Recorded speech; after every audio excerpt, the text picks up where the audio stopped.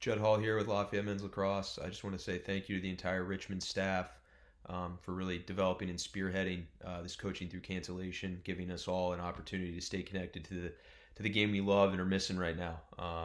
Obviously, I hope everyone is staying safe and healthy as well as their family and friends. Thank you. All right, going to be going over two defensive skill work drills here.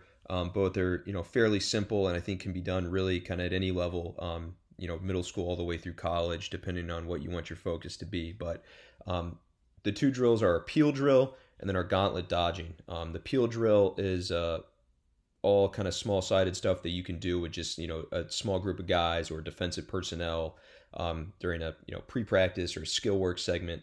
That you can get a lot of fundamental work done in a pretty short period of time. So the first one's a fundamental focus, small group work. You're going to work on basically your field landmarks on where you want to play the ball above goal line, how an approach to a dodge, and then a sliding rep above GLE. Really focused on the timing and arrival, and then our initial peel and recovery from that on-ball defender. And you can be pretty fluid with the drill in terms of telling them they have to slide or they're reading the dodge. Depends on what you want to get out of the drill that day. And then our gauntlet dodging drill, also small group work. This can be done with really any personnel. The video you're going to see is just all poles, but it's going to work on our below goal line approach and initial back pedal.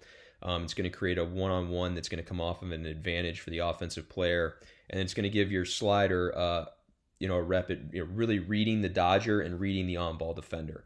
And both can be done at kind of the same time. So I'll take you through two quick diagrams of the drill just so you get a feel for what you're going to see, and then we'll get into the film.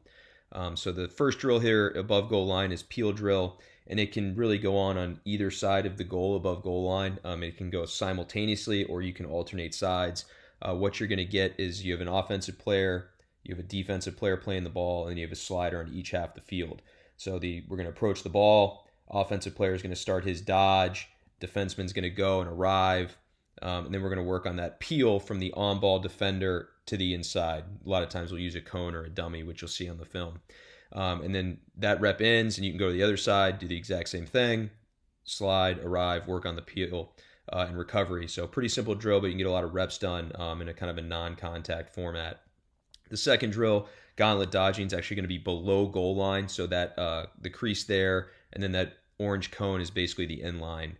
You're going to have a slider on the inside. You're going to have an on-ball defender really right at X who's going to approach the end line first.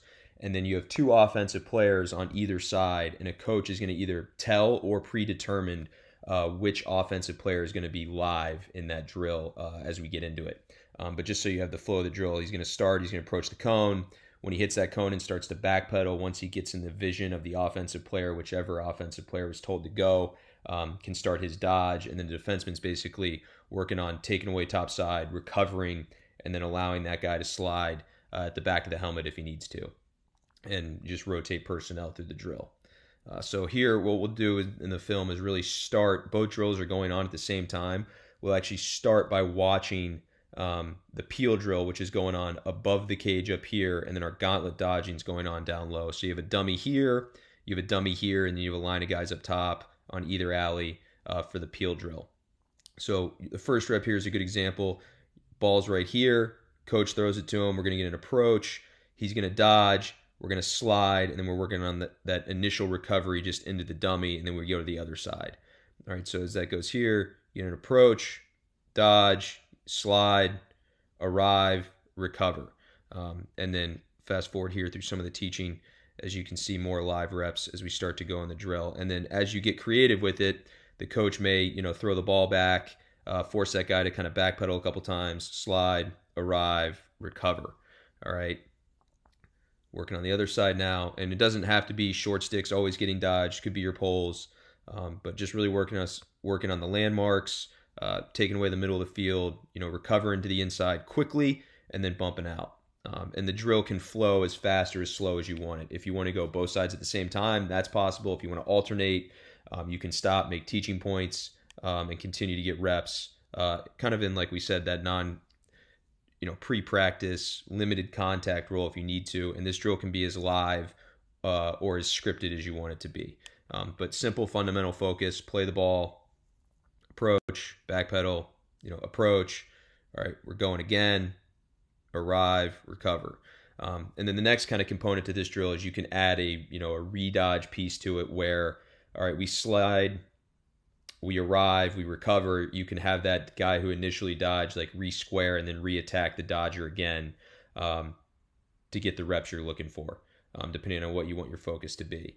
And then the communication aspects to this drill is just your slider communicating that he's ready to go. You're getting ball calls from your on-ball guy, and then recovery language, whatever that might be, whether you're telling a guy to recover inside and bump out or whatever your language is.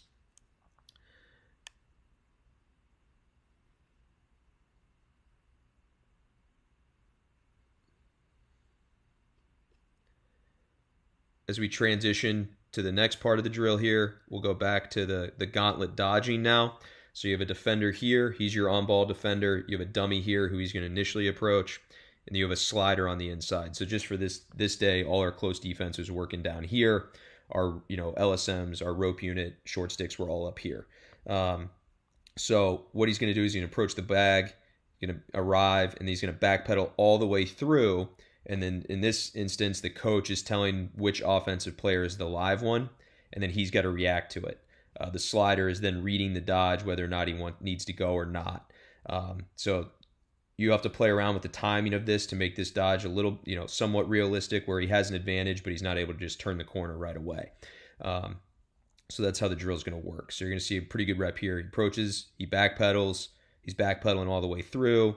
All right, dodge goes, he turns him, and we arrive back at the helmet. And you can make it where you're going every time. You're telling the slider to read that, whether you're cross-check hold or V-hold. That's however you want to play it. But a lot of different things you can incorporate into the drill in a pretty short amount of time in terms of limited reps as well as limited bodies. So as we get going here, get another rep, and then just let this play as guys can see. So we go, told the other guy he was live, turns him. All right, we arrive back at the helmet. And then for the slider, you're really focused on the timing piece. Like if we're going to go, we want to be decisive and we want to go and arrive. If we're not going to go, we want to be ready to snap back and trust that on-ball defender. A little bit better job there of the slider. Obviously, you want to take away top side and not allow that guy to. The goal would be not allow him to really post up and get vertical above the cage north-south. Just let some of these continue to play so you guys can get a feel for both drills, both peel drill above goal line and the gauntlet dodging below.